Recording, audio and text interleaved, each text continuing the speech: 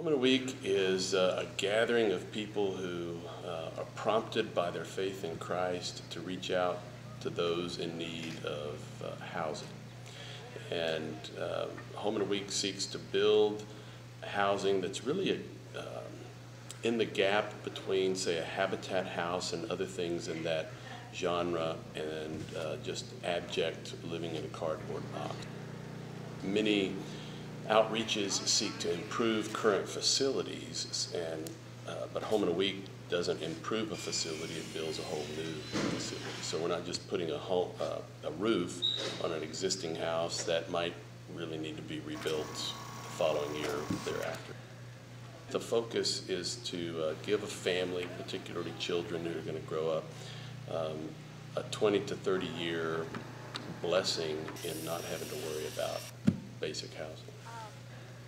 What we're trying to create here is to be able to share the love of Christ through doing some great work and hopefully grow the number of homes we can actually provide. Many people travel to foreign countries and that's important and that work needs to be done.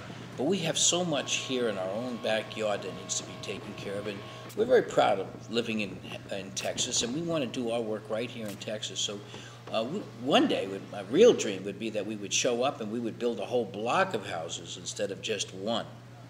I think that Home in a Week is a fantastic project for people to become involved with on many different levels. Obviously, the first level is that we're building a home for a family. It's really truly a blessing to see that. But on a bigger scale and scope, what we like to do is bring people together. So a submission for Home in a Week is to have perhaps companies send two people who will maybe not get along so great at work, and hopefully we can build things here.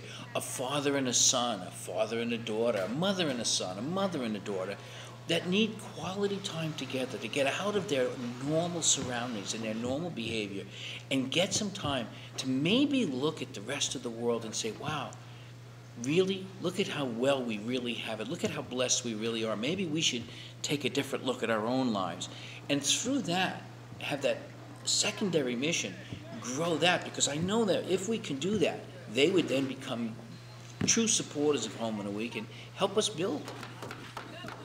I wish everybody could experience the joy of seeing the transition that happens to the family that receives the home from the first day or two, when that knowledge that something good is going to happen, but not really a vision of what can or will happen. And then by day 3 or 4, it's kind of a shock in the headlights sort of feel for the family that just continues to pour out and spread and have ripple effects.